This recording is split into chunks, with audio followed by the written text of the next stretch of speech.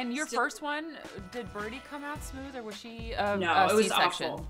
Emergency C-section. So that was a 22-hour process. I mean, my kids just have massive heads. They're Viking babies, and I can push Birdie out. I was crowning, pushed 3 hours, emergency C-section. So this is Pretty Big Deal.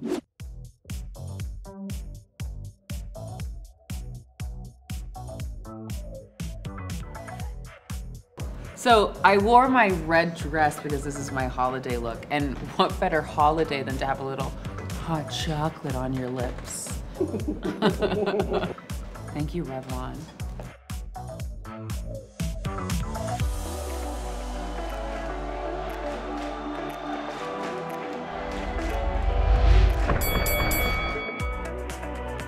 Okay, so we've got two very special guests today. They're WWE champions, moms, and they are badass entrepreneurs. Oh, and they're twins.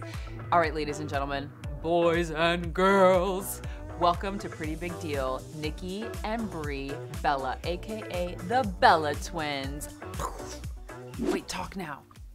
Hey, can you hear us? Yeah. Can you hear us? Yay! Oh my God, you guys look like little snow bunnies. Oh, I know. I feel like I need like entrance music playing for when you guys like Hell come yeah. in. Right? Like dun, dun, dun, dun, dun. Yeah. Yeah. Every time I watched you guys coming into the ring, I was like kind of shaking my tits too. Like it's just it's just something that happens. It's that woman thing. It really is. It's like the go-to. It's crazy. Right. Holy shit, WWE Hall of Fame. Yeah. Congratulations. Wow. Okay, so I know you guys were supposed to be inducted this year, and due to COVID, it didn't happen. But so you're getting induced next year. You're getting inducted next year. I'm like, I hope I don't get induced again. I've got mommy brain still. Yeah. Right? What do you guys think is one of the biggest misconceptions about pro wrestling? I feel like everyone's always like, it's fake, and it's hokey. And what is fake about it and what is real about it?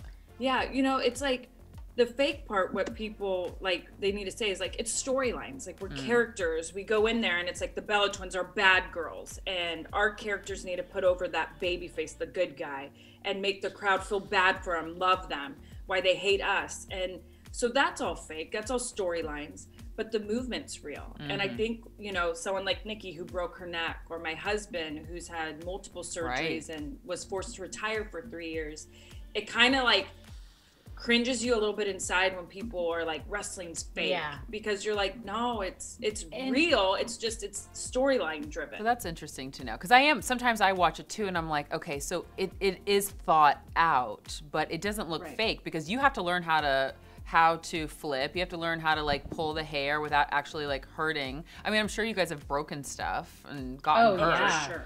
Do you guys have hair extensions? I do. I don't. Because I am like a clip-in girl, so I know that the clips would fly out. Okay, but that's happened to some girls on live TV. Gosh. Oh, really? And it's embarrassing. It's so embarrassing. You'll be seeing the ref like kicking out hair extensions. Oh, like, what God. the hell? Oh, no.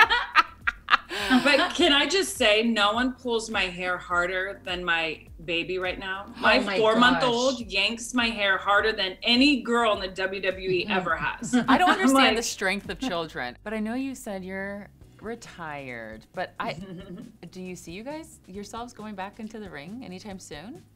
So, oh hell yeah, we definitely. Oh hell yeah, Nikki said, hell yeah. I dream about it often. I feel like a couple years. Okay. And the only reason why I say is, last time when I went back when I was 7 months postpartum, and I thought 7 months, no big deal. And it was really hard on me and my body. And I wasn't, because I had a baby and all the businesses we were doing, I didn't have time to really fully concentrate on my comeback and train. And it was kind of number 3 on my list because Birdie was number 1. I already was so in deep with my companies, I couldn't just let those go. We were filming a reality show and then I'm like, okay, I have 2 hours to go train. And so I told myself my next comeback, which we said for sure, because we want to go for the tag titles, I need to give myself a couple years after having Buddy, so I could just be able to put WWE, like our training, at the top of the list. And we want our boys to be, I think as 2-year-olds, them watching, I think they'll get it because Birdie got it at 2. Yeah. You know, when I put Stephanie McMahon at SummerSlam, I love the fact that like when we came back after our match, and we killed it. I loved our match. to see her 3 little girls in Gorilla. And when she Yeah. came through, they looked at her Like she was Santa Claus on Christmas That's Day. my mommy. Yeah. They just, it really, like, it actually, Brian and I still talk about that moment to this day because it almost brought tears to our eyes to see her daughters just look up to her like she was Superwoman. I mean, I feel you. The whole like postpartum body and getting back into shape. I mean, it's a real thing. Isn't it? I'm almost 11 months postpartum, and I still feel like, oh, I've got 25 extra pounds on me. My body shape is different. Like everything is just different. Yeah. And because of the pandemic, also my whole shift is different, and my desire to go to the gym, everything is different. And I do want to get into that because I think like it's something that's important, but this is sitting right next to me, and I think it's a little bit more important because we get into that. First of all, everybody listening, it took me scouring all of New York City, all 5 boroughs, to find a copy of Incomparable, the book by the Bella twins. You guys, it was an instant New York Times bestseller. It's sold out. Now you guys have a paperback version coming out in January. Right. Holy cow. Okay, so it's a memoir. Thank you. Both of your memoirs in one book. I really want to know, how did you guys come up with the idea to have a dual memoir? So it's crazy because when Nicole and I thought about writing a book, and kind of when it was someone, you know, people came up to us and asked us to write it, they're like, do you guys want to write it together? And we're like, you know what? We started in the womb together. Our careers have been together. So much of what we went through is together, but let's have different chapters or little different things because we went through the same stuff, but we had different perceptions of it. And we want to use those voices. But we thought, you know, being twins, you know, it would be good because we do everything together. We're a legit tag team. It would be good to write one together. And also another way you can get to know you guys is from your show, Total Bellas. You're in your 6th season. Can't believe that.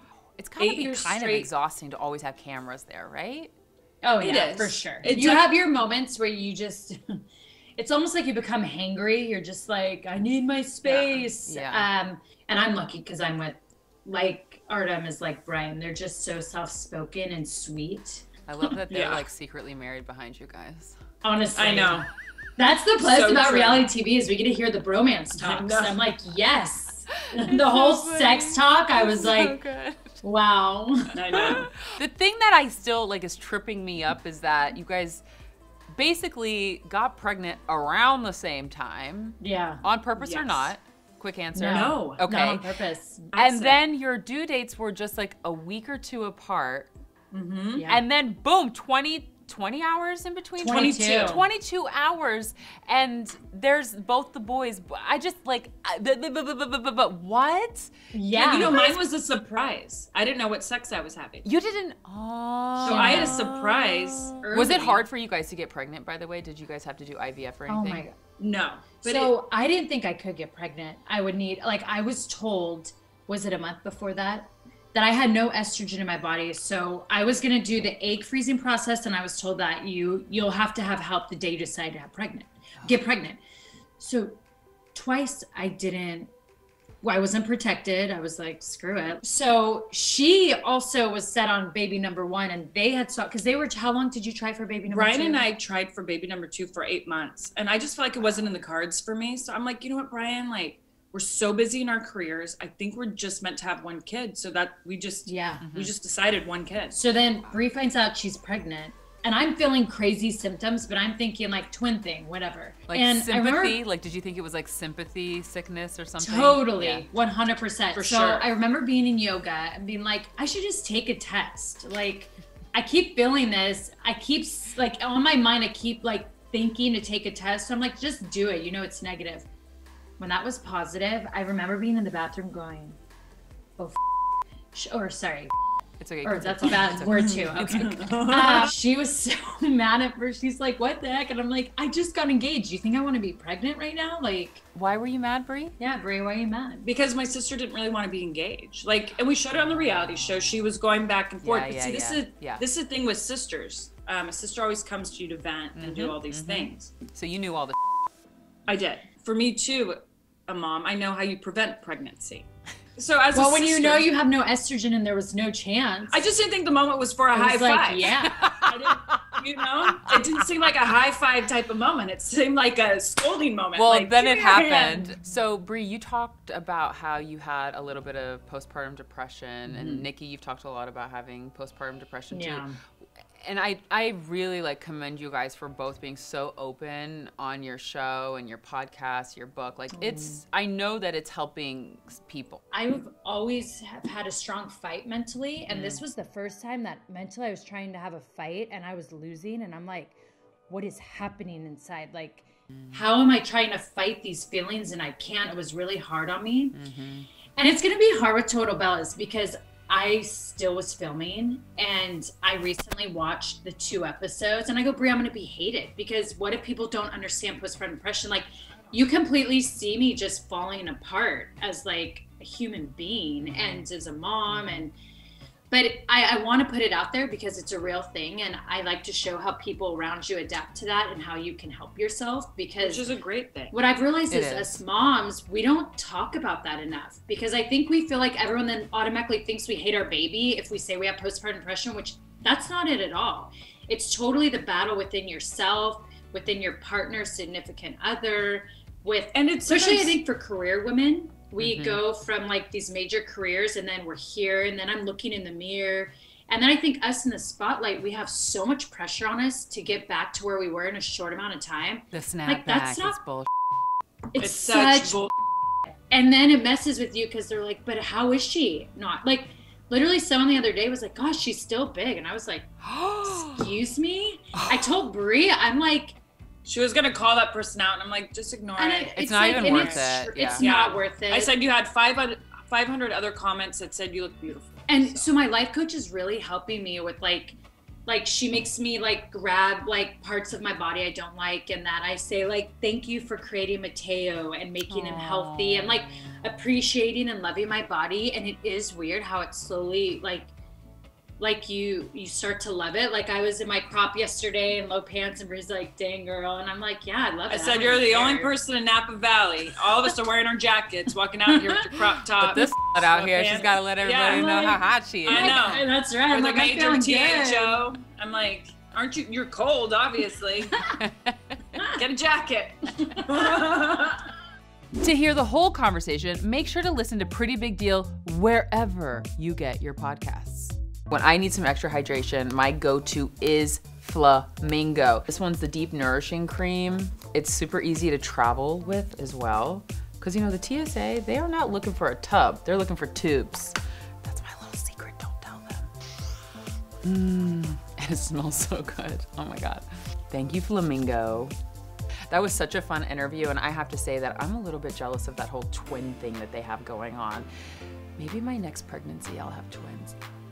Okay, well, anyways, thank you, Bella Twins, for coming on to Pretty Big Deal. I love you guys so much.